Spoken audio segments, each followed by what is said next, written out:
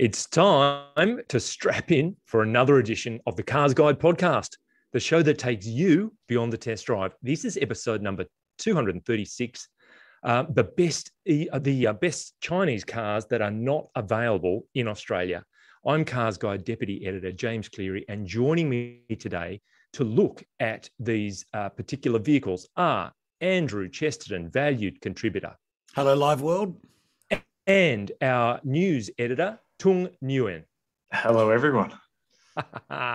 We will also look at the fresh metal we've been driving this week and unearth the comment of the week, not to mention being on standby to respond to feedback coming in via YouTube because we are live streaming. Once again, YouTubers, jump in the comments and get involved as we go. So let's go with this week's show, the cars from China that we need. We've already got lots of Chinese brands and models in the Aussie market. MG is a regular top 10 player now. GWM Haval, LDV, Cherry is possibly making a return. But that is the tip of an immense iceberg, I think, as we all know. And Chesto, in 2022, you've emerged as CarsGuide's resident China expert. Yes. And we've taken your lead in identifying the cars we think should be or could be welcomed by local consumers. Yep. The plan is to work around the group and cover each one. So, Chesto, let's get going. You first up. What's the first Chinese gem that we are missing out on? Well, first, I'll just give a little bit of a wrap to the Chinese market, if that's okay. One of the things I love about Chinese cars and why I've sort of become the resident Chinese car expert is the industry over there moves super quickly. Like there is always something new to discover. They're not afraid to push the boundaries. They're always rolling out something with an awesome name like a King Kong or a Big Dog or something. Yeah. We're about to get BYD, which is a gigantic EV company in Australia. So the relevance to our market is getting bigger and bigger and bigger, but also they're just doing cool and exciting stuff. So, and we've chosen some of those to talk through today. So I'm going to kick it off with a couple of cars that are actually very likely to come to Australia. The first one is the Great Wall Tank 400. Now, Great Wall Motors has been on a bit of a trademarking spree in Australia. They've trademarked the name Tank and about 100 other iterations of it for our market. Yep. And they've had vehicles out over here for evaluation purposes. They've suggested it will come without saying when. So this is not a pie in the sky car. This one is coming. And it's kind of, I guess, a Chinese answer to a vehicle like the LC200 or even the Prado. It rides on the same size wheelbase as the LC200 at 2,850 millimeters. It gets a new 3-litre turbocharged V6 to be good for 260 kilowatts and 500 newton meters. It gets a fast and modern and fast shifting 9-speed automatic gearbox. And it's supposed to be a combination of kind of on-road comfort and off-road capability. So you can expect things like the name Tank is a double-edged sword, is it not? You've got connotations of strength, but also in the Australian vernacular, it's not exactly a positive. No, and look, to be honest, they've got a bit of form in that department, don't they? They've got there's the platform is there's a platform over there called the Lemon platform, which is never a good sign. The Ute, of course, was called the Cannon. This thing's called the Tank. So they've got some curious naming going on over there. But if you can step past that, I think they might be onto something with this. Proper four-wheel drive capability, front and rear diff locks, huge amount of tech, on-road sort of comfort, off-road capability, and it will actually almost certainly come to Australia at some point in the not too distant future. So that is one to look forward to. Good. Excellent. Thank you. What a great way to start. Tung, we will move on to you. Next up, what is your first cab off the rank, please? Yes. Well, I've got on my list here, the first one is the Lynk & Co. 03 Cyan. Awesome. Okay, so for those that don't know, Lynk & Co., they're owned by Geely. So, it's the same parent company that owns Volvo and Polestar. This car is actually built on the same platform as a Polestar 2, Volvo C40 as well. This concept car, okay, they designed it. So Polestar turned from Volvo's performance division and was spun off to its own all-electric brand. So Cyan has now stepped in to be sort of the performance division for Lynk & Co. They've taken the 03, however you want to pronounce it, this sort of like high-riding, almost crossover-like sedan, and just made it way more sporty. So it's got a 2-litre, 4-cylinder turbo petrol engine. It's 393 kilowatts, and power is fed to the front wheels through a 6-speed sequential gearbox.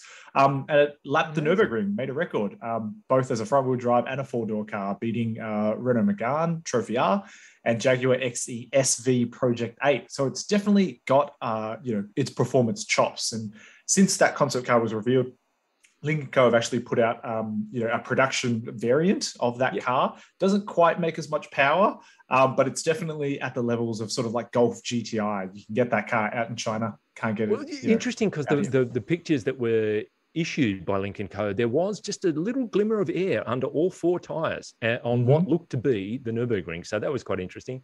And for those with any history in printing and publishing, cyan, of course, the car is blue. So we'll see if that's the only colour that they offer it in. That's fantastic. Okay, now I would like to join the fray here and start off with the Honky S9. Now, this car is essentially ridiculous. Chester, you've put this one up. It is extraordinary. Whether it ever comes to Australia, whether it ever goes to a market outside of China, I suppose it's possible, even likely for some.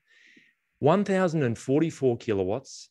Yep. It's a plug-in petrol-electric hybrid hypercar, rival for the Mercedes AMG 1, which has only just started to be delivered to customers, I believe.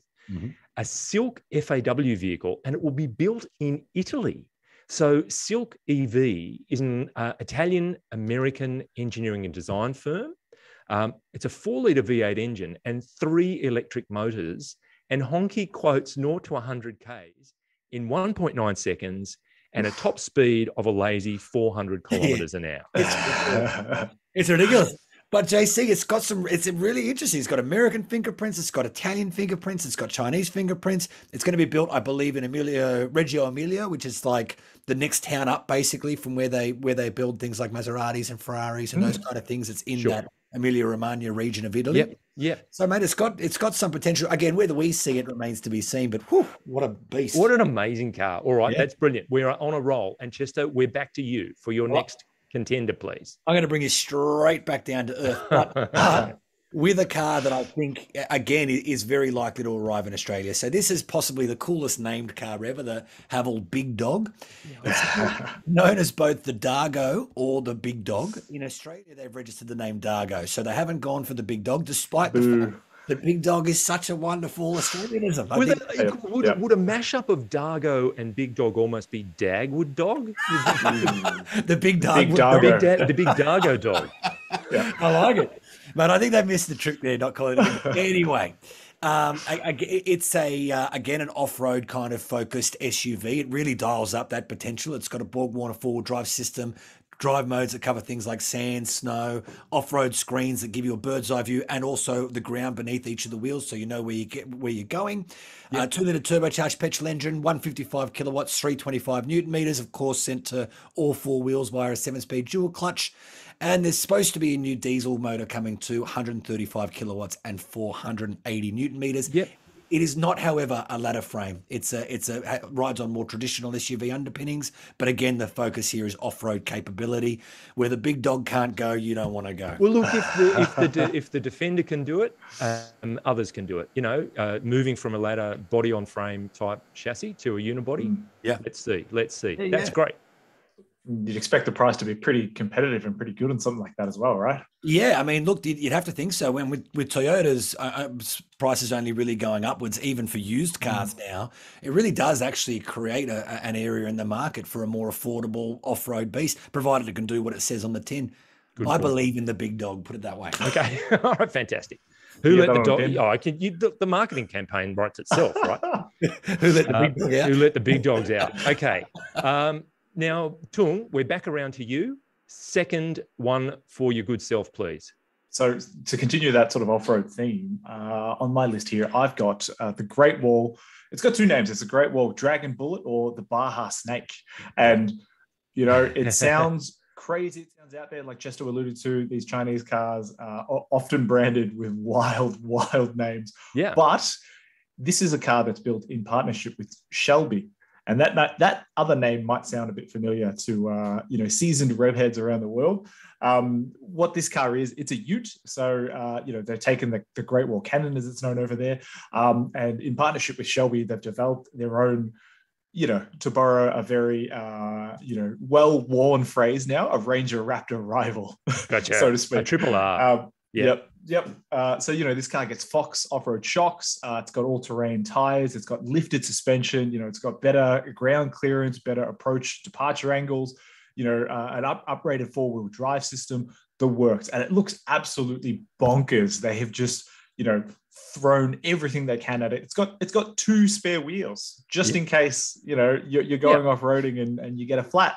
Well, you would be getting some serious air if the landing isn't as planned. You might pop too. So that's right. Yeah. Mm-hmm. But the big stumbling block, I think, with this car is its engine. They've actually used the same powertrain as every other Canon in China for this car. So if that car were ever to come here, it'd get a 2-liter 4-cylinder turbo petrol, good for 120 kilowatts and just 400 Newton meters. So the bite doesn't quite match its bark there, does it? Gotcha. Says it all. All right. So that's fantastic. Back to me.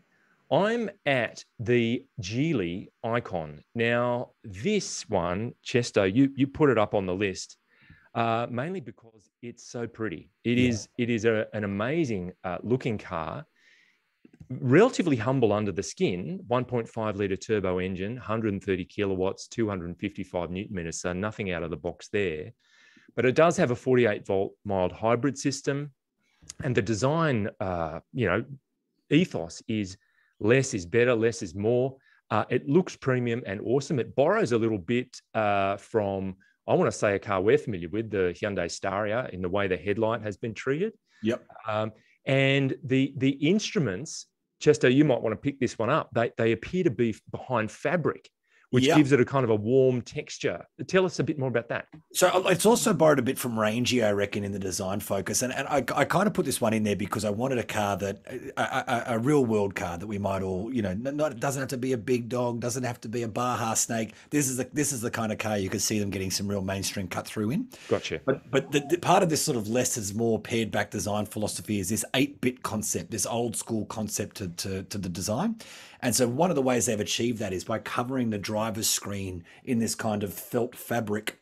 Yep. Once it's on, it shines through the fabric. It kind of manages to dull the screen a little bit. But when it's off, it just looks like an unbroken line of fabric that runs from one end of the dash to the other. The screen effectively disappears. Just something I've never seen before. And I think it's really cool.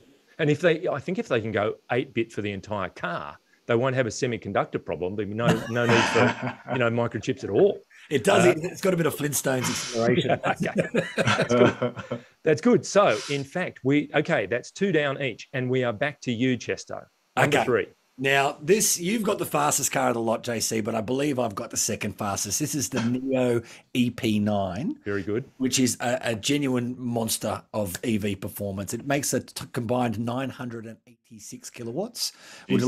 We'll go from 0 to 100 kilometers an hour in 2.7 seconds. So slow. A second slow. Yeah, slow. But it will hit 207.1 and then 300 in 15.9. But to be honest, having driven some EVs on the on the Autobahns in the past, I can tell you at 300 you'll be watching the batteries drain. Yes, that's right. That said, it did set a new lap record at the Nürburgring in 2017, lapped it in 6 minutes, 45 seconds, 0.9. It's made by a China-based EV startup called Next EV, and Nio, of course, is a maker of electric SUVs over there. So this is, I guess, just a case study or a showcase in EV performance, and it is a blistering looking and apparently accelerating thing. It'd be interesting to experience what it's like inside, the noises that it makes, what's being used to support the noise, because I want to blow my own horn here. I've got an opinion story running on the weekend about noise and cars and whether EVs can actually pick that up, particularly nice plug there. Nice plug there. Anyway, look, there you go. All right, so we are back to you, Tung. Pick us up with another one. So I've talked about you guys have talked about EVs. Let's combine the two. China is great for this sort of thing. They are putting out electric utes like left, right, and center. And the one on this list is it's a great wall. It's the Canon EV. Now I'm no engineer, but this car is powered by apparently the world's first coaxial integrated electronic drive axle. Don't know what that means. I have no idea. Can someone please explain it? Engineers out there, please explain it in the comments for us. But Basically, the bar for being an engineer in Australia is very low. If you've got a set of pliers, a coat hanger, and some gaffer tape, you're in. Please. You know what? Any explanation, I will take it. But the end result is the electric motor produces. It's 150 kilowatts, 300 newton meters, which isn't all that much in the electric car space. But crucially, it's got a driving range, an all-electric driving range of around 400 kilometers. So that's still plenty to get you to and from the work site. Load up your tools, take them to work, take them home, charge the car, no problem at all. It's available in two sizes, a shorter one and a longer tray version, if you need more space. And both of them will carry close to a ton. It's got, vehicle to vehicle sort of tech on board. So you can charge things, go to a campsite, go charge your air fryer. Is that what people use at campsites? Other such things. But, Great Wall is also touting level 4 autonomous driving capability. So that means hands off, eyes off, and just let the car do its thing. Amazing. That'll have to be in certain environments, I would imagine. Oh, yeah. Otherwise, chaos would ensue. Mm-hmm. Okay, fantastic. That's good. It makes me think too, particularly when it comes to commercial vehicles, obviously towing something or putting a load in the tray has its impact on performance, but the battery life too. It's almost like you need a laden and unladen range figure. That's right. Yep. But anyway, we'll see how that transpires over time. Can I just say too quickly as well, that is another vehicle that's very likely to come to Australia. In fact, when Great Wall first started talking about the Canon, they talked about the EV having basically should have already arrived by now. Yep. But that's definitely on the target list for that company here. So I'm sure, we'll see it in the next year or so. Got it. Okay. Yep. All right. Well, I'm in with another one where the marketing campaign just writes itself. It's called the Way VV7 GT. And it's like, Way? No way. Way. There's got to be. Anyway, if it comes here, I'm available for copywriting duty. But it's so Way, W-E-Y, is the luxury arm of China's Great Wall. So this has been tuned by... You won't believe it, Brabus out of Germany. That's a tuning house that will be familiar to many. And it's the first actual fruit of this cooperation. Mid-sized SUV based on the Haval H6. It's a 2-litre turbo, 169 kilowatts, nearly 400 newton meters. Through the front wheels, 7-speed auto gearbox. And to me, looking at the images, I don't know about you, Chesto, it had a hint of Peugeot. It had a touch of BMW. And yet it stands on its own. I think it's a pretty attractive looking vehicle that would stand up globally, but it's obviously taking its cues from some that are already out there. Yep, and a focus on performance. And Brabus, I'm sure everyone knows this already, but is a very well-known German tuning house. They've done a lot of work with Mercedes over the years. Yeah. In fact, the first car I ever reviewed as a professional motoring journalist was a Smart 4.4 Brabus, which was... Wow. What a powerhouse that was too. Here's also a fun fact. I've driven a handful of Ways in China a few years ago when I worked for a former publication of mine. Okay. Couldn't tell you much about the car because I was stuck in bumper-to-bumper traffic. I see. The interior is nice. That's it. Yeah, that'll do. All right. Okay. Now we'll do the quick fire round. Last one. Let's whip round for one more each. Chesto. Yes. All right. Well, I'm going to start with the BAW BJ212, which is essentially China's answer to a Willys Jeep, really, not even a Wrangler, Willys Jeep. I mean, it literally looks like something that's just crawled out of 1945. It is basically built for capability over comfort. There's no doubt about that. And it is a low US $13,000, which is amazing. Absolute steal over there. You get a little 2-litre petrol engine, a grand total of a whopping 74 kilowatts. But again, you're not trying to get anywhere fast. You're trying to get up and over things. And this little old school beast is the car to do it. Super. Thank you. Now, Tung, we were talking about design inspiration out of Europe. Maybe your fourth one fits that bill. It certainly does. The Chang'an CS85 Coupe. So, just like...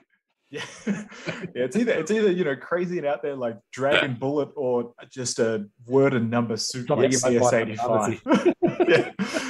So just like BMW's X4, Mercedes GLC Coupe, and I guess Audi's Q5 Sportback now, it's a coupe-like SUV.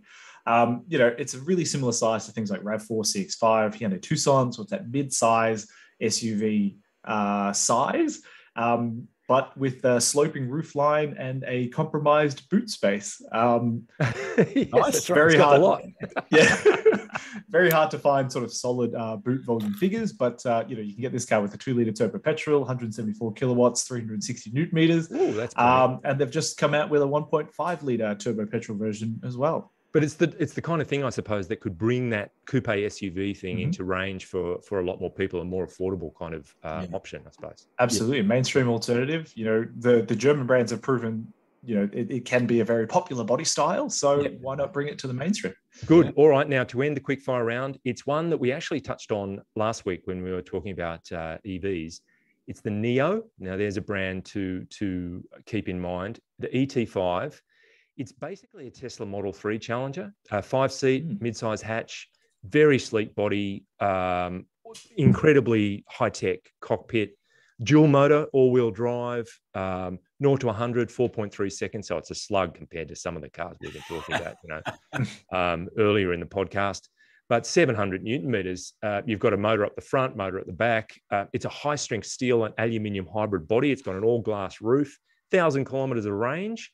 How about that? 150 kilowatt hour battery. So that's another one that would bring that kind of Tesla sophistication potentially to a different price bracket. Let's put it that way. So why on earth can't we have that car? It would be a welcome addition, I would have thought. There's Raps on Nio over there as one of the up and coming and very popular brands. So yep. You would expect if BYD succeeds here in Australia, it wouldn't be on the pale to expect more to follow. Yep. I think people have also got to keep in mind that Tesla Model 3, Model Y, that's built in China and brought over here. So, it's not. And also has worked wonders on its build quality, to be perfectly honest. The car's never been as good as it was since it's been built in China. Yep. Now, Tung, you mentioned the Brabus that you were driving and the Smart that you were driving, Chester. Kelvin Tan reckons the Smart, number one, new electric SUV, should have cracked a mention in our cars that should come here. But anyway, I'm not sure whether that's out of China. It might be. Anyway, thank you for that. So now it's time to move from cars that we're talking about in theory, that cars that we're talking about in reality, the cars in the garage.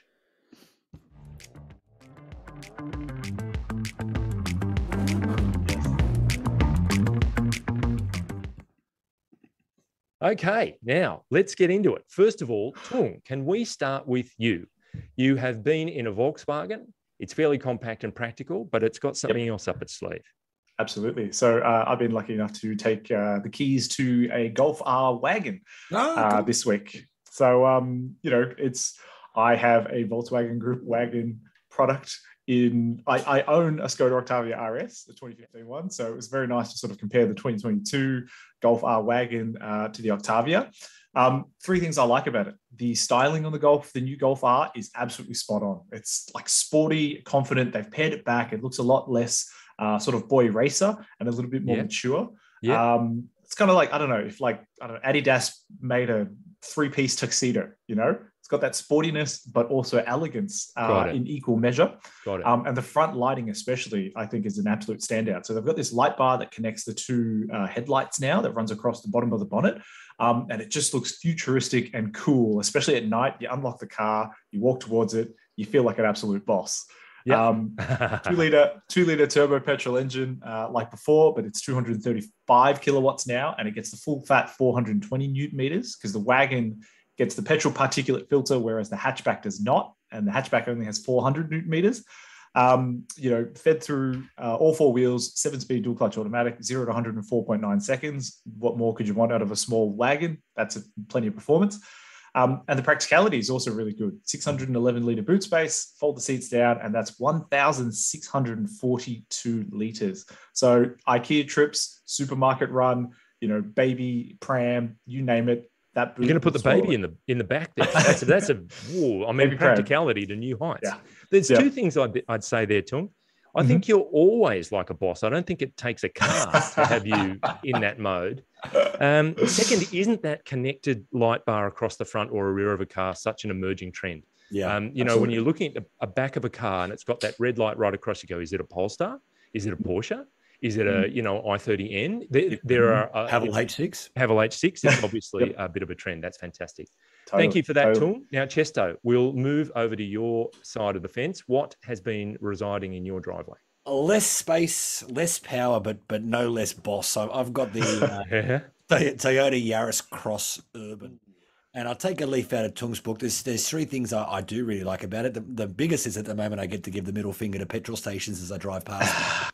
They reckon 3.8 litres per 100. I'm getting more than that, but somewhere in the early fives. But I'm not driving it in the most efficient manner either. But it's only got a tiny little fuel tank. It's got let me double check. It's got a 36-litre fuel tank, which means even when the numbers are right up there, you can sort of get away from a petrol station for $50, which feels really good. And you get plenty of Ks out of it as well. So that's one thing I really like about it. The other one is that it drives quite nicely. I like it feels like quite an engaging car to drive. It doesn't have that dead wood feeling of Toyota's gone by. It definitely feels kind of connected. What don't I like about it? The price. It's about 35 grand. Oh, yeah. 34,990, which is a lot of money for a micro-sized SUV. But the worst part about it is it doesn't feel like a 35k car. Not when you're sitting in it, not when you're driving it. It doesn't feel overly refined. The gearbox drones unbelievably. It's really loud. Like if you're driving on a freeway or going somewhere and you've got to keep your foot sort of buried at the quarter or even the halfway mark up a long hill, my gosh, don't you know about it? Wow. So I just can't at this point justify the price tag for that model. But apart from that, it's got a few things that I do really like about it, not least of which I'm not using much fuel. Very good. Okay, that's excellent. Thank you. I will round things out with the Genesis G70 shooting brake. So we're in the just sub 80K bracket here, $79,000. The one I was in is 2-litre turbo petrol 4. In fact, I think it's only the 2-litre turbo in the shooting brake. I'm not sure. Don't quote me on that. 179 kilowatts, 353 Newton meters from 1,450 RPM. So, pretty much from step off. 8-speed auto, rear-wheel drive. Plus side for me is it's beautiful. It is absolutely a beautiful car. They've really nailed it with this one. It's so low. It's 1.4 meters tall. So when you're standing next to the car, it's like, where is it? Oh, it's down there. Really plush interior, loads of safety, pretty sharp response dynamically. It's comfortable, good highway cruiser. It's had the local suspension tune thing that Hyundai and Genesis do so well. A smooth auto, good ergonomics, and you do get a decent boot despite the low height overall. The shooting brake, I mean, that's pretty good. The quilted seats in the car I drove had red stitching, so it's got that diamond pattern quilting and red stitching and red seat belts.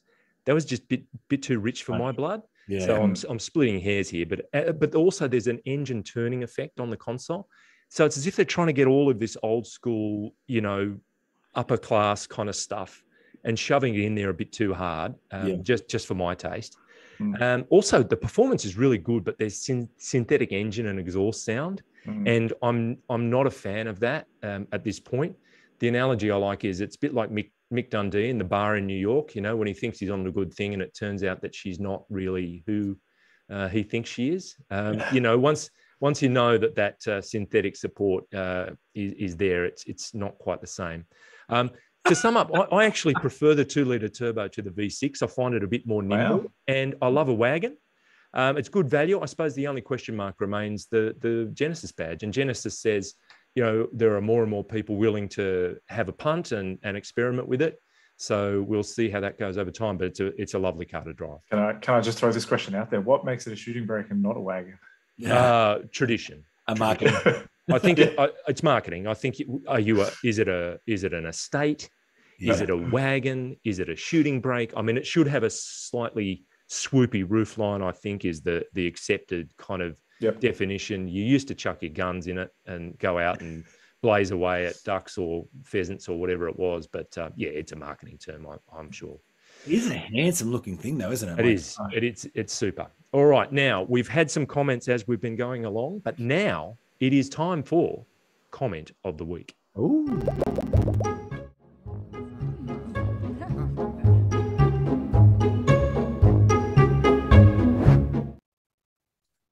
Great. So, comment of the week.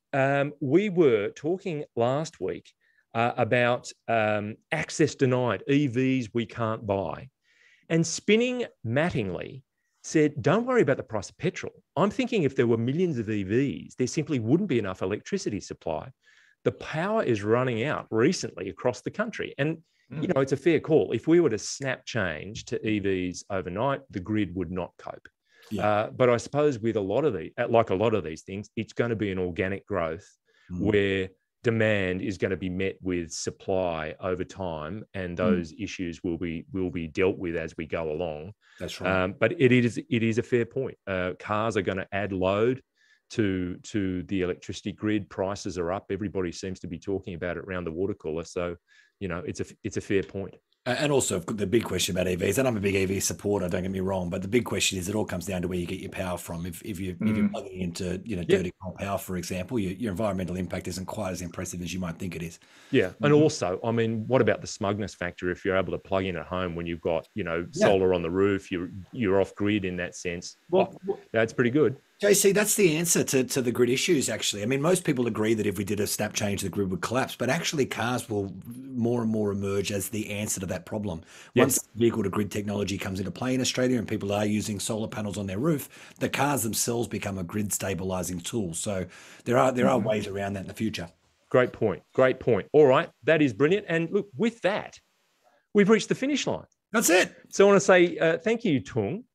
Thank you, everyone. And thank you, Chesto. Thank you, JC. Thanks, everyone. And thanks most of all to our listeners and viewers and to our production multitasker, Mr. Brett Sullivan. Thank you, Brett. And again, as a tip of the hat to Mr. Pritchard, he's wearing a T-shirt saying, if you don't like me, you should get tested. One of the first symptoms of COVID is no taste. Jump into the conversation, Cars Guides on Facebook and Instagram, or email us at comments@carsguide.com.au. Listeners, please take a moment to rate and review the show. 5 is the preferred number of stars. And viewers, if you're watching on YouTube, make sure to subscribe to the Cars Guide channel so you can stay on top of all our latest content. But before we go, look, I belong to a few petrol head groups on social media, and there was a worrying post on one of my favorites earlier in the week. It said, heads up, guys, there are some real weirdos in this group. Someone messaged me asking to meet up in the local park for a naked satanic ritual, and they didn't even show. Oh, Lord.